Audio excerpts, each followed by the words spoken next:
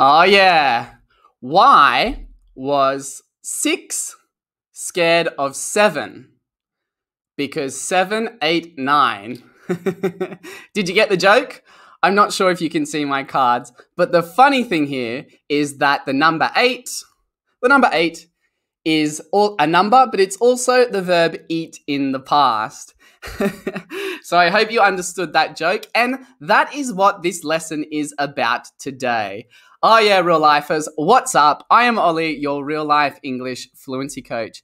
If you are new here, then you might know, or you might not know, that I am a fluency coach and I'm from Australia, as you can tell from the accent, which is awesome.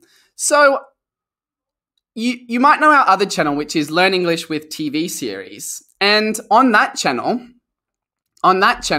we help you understand your favorite TV series and movies without missing the jokes. Well, I thought it's Friday and I'm going to bring the jokes to you today over on our Real Life English YouTube channel. So I'm really excited to have a laugh with you, to let our hair down, which means to relax. And yeah, I'm really excited to tell you some jokes, and I'm excited for you to learn something new. So I can see lots of people saying hello, lots of regular people here. We have Zara Rachel saying hi from Iran, hi from Kurdistan, hello everybody. Hi Ollie, we have people on Facebook, hi from Poland, hi from Turkey. It's so great to see so many people from all around the world here. I love connecting with people. I just said that I'm from Australia, but I'm currently living in Brazil, and it is absolutely fantastic. So hello to everyone. Oh, this is a lovely comment. We have David saying, hi, Teacher Ollie. Great to see you. Great to see you too. I think you've been here for all 4 of the lives, which is awesome. So if you are new here, I want to let you know that every Monday and Friday with the YouTube lives, that we help you understand fast-speaking natives, be understood by anyone, and connect to the world. So if you want to join us and thousands of learners all from around the world, as you can see in the comments, I would invite you to hit that subscribe button and the bell down below so you don't miss any of our new lessons.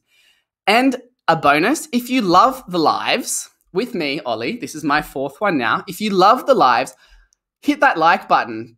And that's going to tell me and the real life team that you want to see more and more live English lessons. So hit that like button, which is fantastic. Oh yes, we have someone from South America, Brian Angel Cuervo. How is my pronunciation there? Oh, we've got someone from Brazil. Hi, Denise. Batista, how are you? Lots and lots of people here. Okay, fantastic.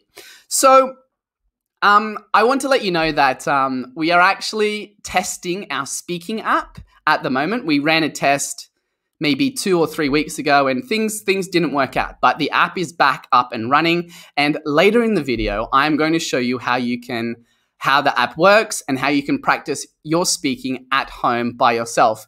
The link to sign up for the event tomorrow at 3 p.m. CET, Central European Time, is in the description. But I will explain this more after the lesson. Okay, so now as I said, I'm going to tell you some jokes. And if you know a joke, then I want you to write your joke in the comments. Because I have my friend Agnieszka, who is a colleague of mine, in the comments. And she is going to put your jokes into a little document, and I'm going to tell 3 of your jokes at the end of the lesson. All right, fantastic. So the jokes today are dad jokes, and dad jokes use play on words or puns, and puns use words in a humorous or funny way. So if we go back to my example here, puns often use words that have a similar sound but a different meaning, okay? And that's why the joke's funny. So if we go back to my card example, why was 6 afraid of 7? Because 7, 8, 9. 8 here, my card 8 is the funny thing here because it's a number, but it's also the past tense of the verb eat. So we have the similar sound or the same sound, and that's why the joke is funny. All right, so the joke's are often predictable, which is also good. So it takes a high level of vocabulary to understand this, but don't worry, I am here to guide you in this process, and by the end of this lesson, you are going to understand and be able to tell these jokes to your friends. Can I get, if you are listening or watching, can I get an yeah in the comments if you are ready to laugh your Friday away? Let's get an yeah. I'm going to type in an yeah in the comments, and we are going to make sure that everything is going good. Awesome. All righty. Oh, yes, we've got a few yeahs. We've got a few yeahs. Now, if you're watching on Facebook, I'm going to end the stream now, and I want you to click on the YouTube link, and you'll come over to YouTube, and you'll be able to interact with people a lot more over on YouTube. So if you're on Facebook, I will see you on YouTube.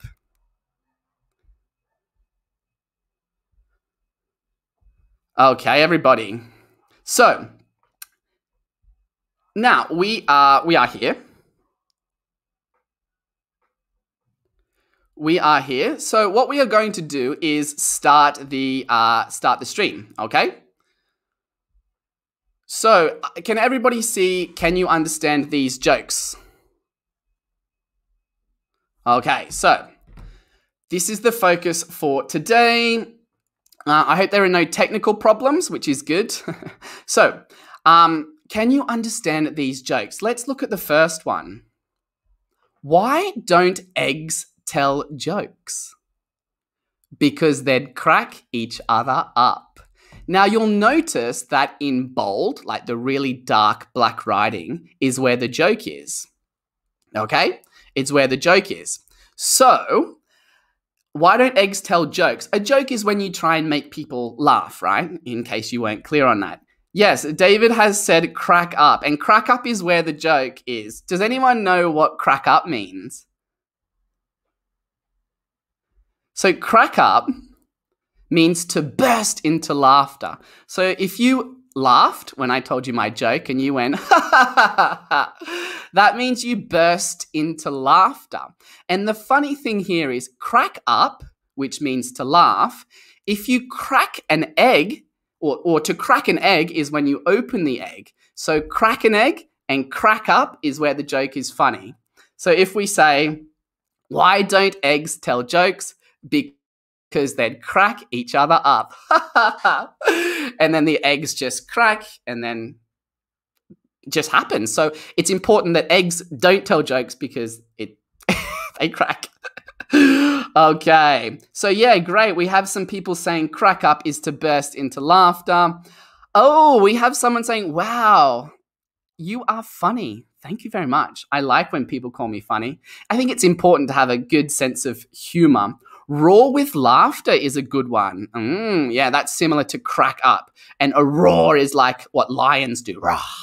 I can't believe I just did that live on YouTube. All right, let's continue with the next one. So, if you think swimming with dolphins is expensive, try swimming with sharks. Swimming with sharks cost me an arm and a leg. Have you heard this expression before? Cost me an arm and a leg. Do you know what cost me arm and a leg means? Look for the words in bold to help you. That's going to help you. We have more people saying how cheerful you are. If you think I am funny, because I think I'm funny. Sorry, that sounded so narcissistic. If you think this is a funny lesson and you're liking the jokes, hit that like button because that's going to help me out. Yeah, so David, correct. He says cost means very expensive, okay? So you can see that, let me just remove that comment. In my example, I said dolphins are expensive. It costs me an arm and a leg, all right? If something costs you an arm and a leg, it's expensive. However, the joke here is that cost in this context means when something is lost. So look at my example. Losing my friends was the cost of moving. So I lost my friends because I moved. Now, the joke here is that yeah, swimming with sharks is probably expensive, but the fact that this person actually physically lost their arm and their leg because the sharks come up and eat the legs, which is kind of funny. So that's the joke there. All right, let's continue on. If a child refuses to nap, are they guilty of resisting arrest? So if you refuse to do something, it's saying, no, I'm not doing it. No. Okay. A nap, does anyone know what nap means? It's a verb, nap, to nap. So there's lots of different ways that you can use nap, but maybe somebody in the comments might be able to help me with the meaning of nap in this context, just to help people who might not be sure. Here we go. Fantastic. A short sleep. Exactly right. A nap is a short sleep. I like to have a nap every day. Most days, right? We have lots of people saying nap, small sleep. Okay. Now, to resist an arrest is also like a little nap, right? Arrest is when you don't do anything. Now, the funny thing here is that resisting arrest or refusing to have arrest is like saying the man resisted, or let me make this a bit bigger so everyone can see it. The man resisted arrest as he fought with the police officers. So arrest is when the police officers put handcuffs on you and take you away. So the funny thing here is the fact that if a child refuses a nap, are they resisting arrest? And that's where the joke is. Rest, 2 words, or arrest is the verb there. Yeah, which is good. Awesome. Okay. So I can see, Riz, you put a joke in the comments. My colleague Agnieszka is going to put them together in a little thing, and I'm going to tell some jokes at the end. All right, let's continue on. Oh, before we continue on, I just want to let you know that we have a native immersion course, and this is a 41-week course where you're going to learn culture, you're going to learn connected speech, you're going to learn lots of new vocabulary, lots of grammar, and it's 41 weeks, and we call it native immersion because to immerse yourself means you live English, you breathe English. English becomes a part of your everyday. And the best part is you can try it for free today with our 3-part power learning series. And the link to that is in the description below. If you have tried our 3-part power learning series, I want you to leave a comment and say why people should do it. Why is the 3-part power learning series so good? All right, let's continue. All right, we have immersion course is really kicking ass, and that means that this person is enjoying it, which is good. So thank you for that, AN. That's a great testimonial. All right. Oh, Amrit, we have, I am here for the very first time. Welcome. I meant to say at the start, welcome to everybody who is here for the first time. I love seeing new students come and discover real life English and learn with us. Sorry, I better slow down. I'm getting really excited. Okay, let's have a look at this one. I used to be a personal trainer. Then I gave my 2-week notice. So a personal trainer is someone who works out in a gym and they train people with like getting stronger. Now, then I gave my 2-week notice. Does anybody know what the correct spelling of 2-week is meant to be? So when you give your notice, if you give a notice, it means that you stop working, okay? That you quit your job, you don't want to work anymore. You say, here, boss, here is my 2-week notice. I'm not going to work anymore. Fantastic. Yes, we got it.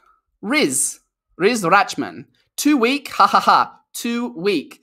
That's the joke, right? 2-week, weak, strong, weak. So weak with an E-A-K is the opposite of strong.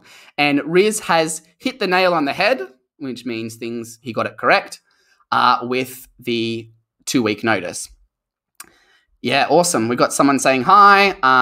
Yeah, the native immersion course going back is this link, but you can check it in the comments below.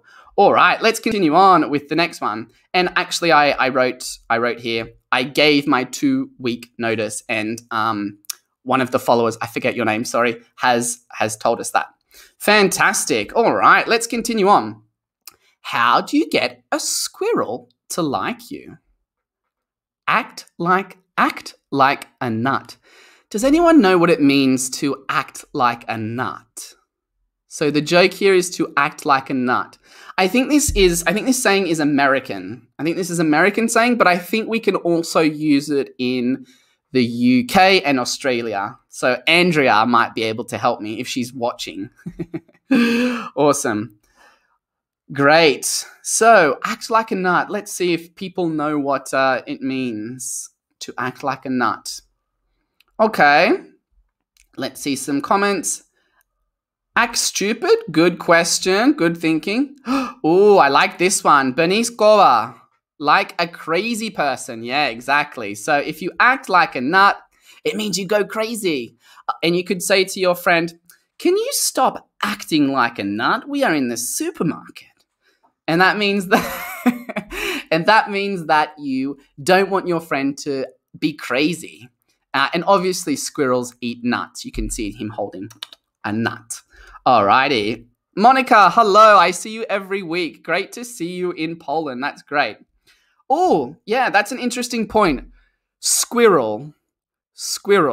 Although I think Ethan says this a little differently, but I say squirrel. This is it's a difficult word to say, right? Okay. Oh, go bananas. Excellent. Don't forget to hit that like button if you are enjoying my lesson. Okay, let's continue on. What do you call cheese that isn't your cheese? Nacho cheese. I've literally looked at these jokes all week and I'm still laughing. That's how funny they are. Does anyone know what the joke is here? So this is American pronunciation. Nacho cheese. What does nacho cheese? Does anyone know? Oh, we got it. Yay. Excellent. Not your cheese. Excellent. So if Americans speak quickly and they want to say, that's not yours, they could say, that's not yours. That's not yours. And it kind of sounds like nacho. Not your cheese. Not your cheese. That's a really good. So I've put not your here. So nice job, Seville. I'm not sure about the pronunciation there, but nice job there. Not your cheese. All right. So I want to go back to what I was talking about very quickly earlier about the app. We have a speaking app that we are testing and that we're going to release in a few months' time. But we need your help to see if this app can work across the world. And that's why tomorrow at 3 p.m. CET, we are doing a speaking test. Now, I know some of you might have seen me advertise this in the past, but it's a really good opportunity for you to practice your English. And guess what? Ethan is going to be there. So you might be able to connect with Ethan. Oh my God, right? Ethan, you know, the fluency coach, Mr. V. So you can practice your English with him. And we have, yes, our app, we are testing it tomorrow. So that's one of the real lifers saying we are testing it tomorrow. So I'm going to show you in a bit how that works. But to sign up, you can click the link in the description. It's totally free, 100% free. And who doesn't love free stuff, right? Okay, let's continue on. So what did the ocean say to the beach? Nothing. It just waved. To wave is to do this. And you can see that the big water, we call that a wave. Okay? So the beach refers to the sand area and the ocean refers to the water. So it's just saying, it didn't say anything, it just waved. Which is quite funny. Alrighty. Excellent. Fantastic. All right, let's continue on. What time did the man go to the dentist? Tooth 30. 2:30. 2:30. Sorry, it's connected. 2:30. Why is this one funny? It's asking for what time. Why is this funny? Why is this funny? Why is 2:30 funny? What time does it actually mean? Oh, great. So we have someone Kagen, I'm sorry about the pronunciation, 2:30. So if you're from Australia, and I think maybe in the States and maybe in England, they say 2:30, or you might say half past or half after. I think people say that. So the joke here is that 2:30 means 2:30, the time, right? Hurty is not a word. It's made up, but it's a joke because it kind of sounds the same as 2:30. Excellent. Nice job, Jaswinda, 2:30. Lots of people saying 2:30. That's fantastic. Also, it's so good to see 173 people here. Let's see if we can get it to 200.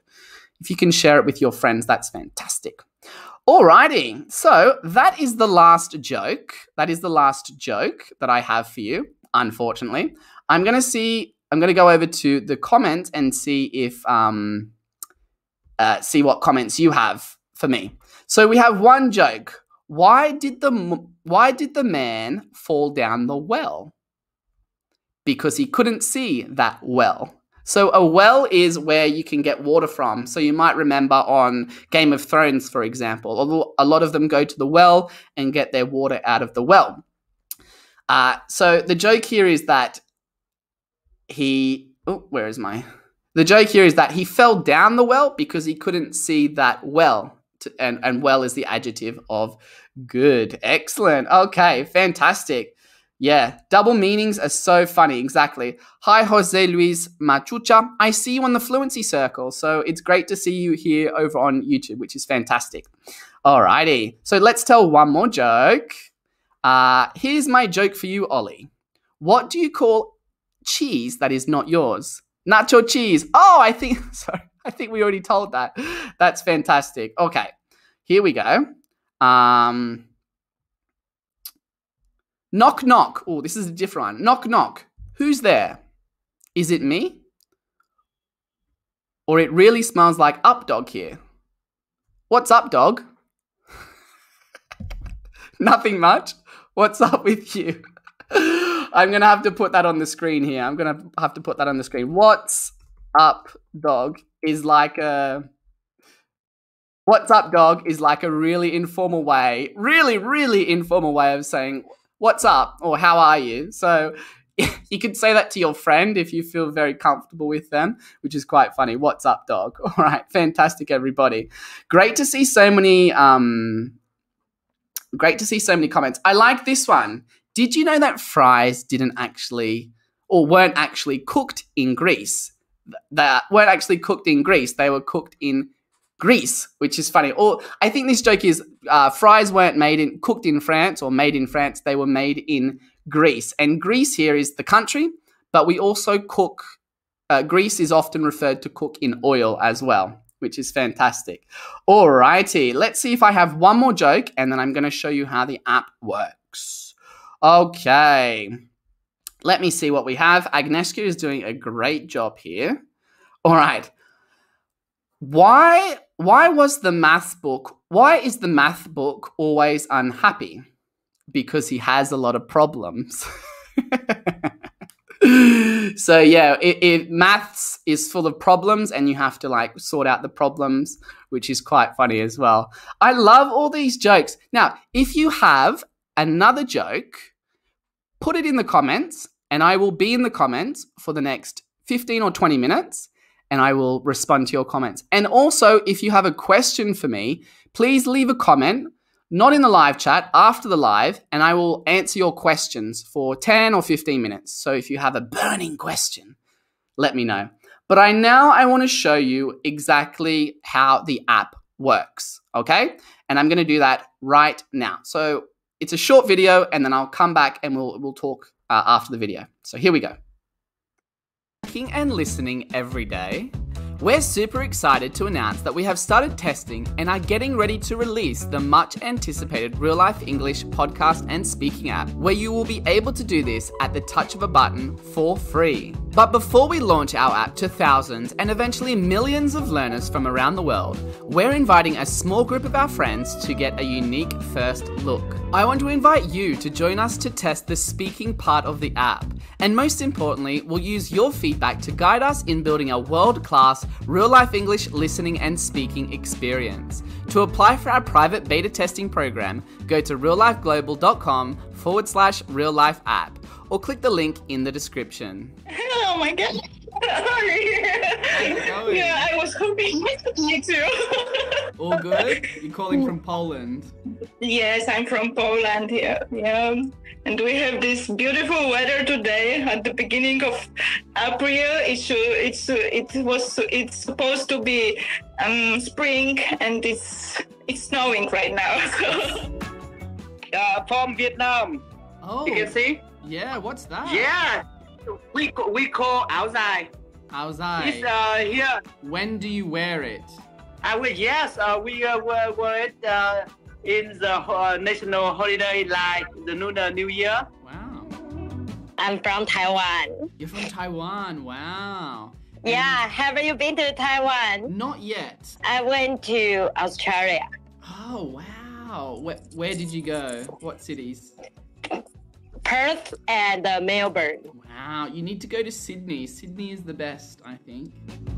I know you're from Colorado. Is there anything like special about your state or about the There states is. in general? Most people tend to think that most Americans are very overweight, but Colorado has the lowest percentage of obesity of any state in the United States because we are very active. We spend a lot of time in the mountains. We like to go skiing and hiking and go river rafting and spend all of our time in the outdoors. So that is a fun fact about my state. And if you come here, you definitely have to enjoy the great outdoors. Tell me about you. What do you love about São Paulo? Tell everybody. Oh, yeah, São Paulo is known as known like a night city. Because here there are tons of places that to go out of town, like nightclubs and amazing restaurants and bars. What's good about Curitiba? Well, they say it's a clean place. Like back in the 90s, it was like a model city for like the whole Brazil.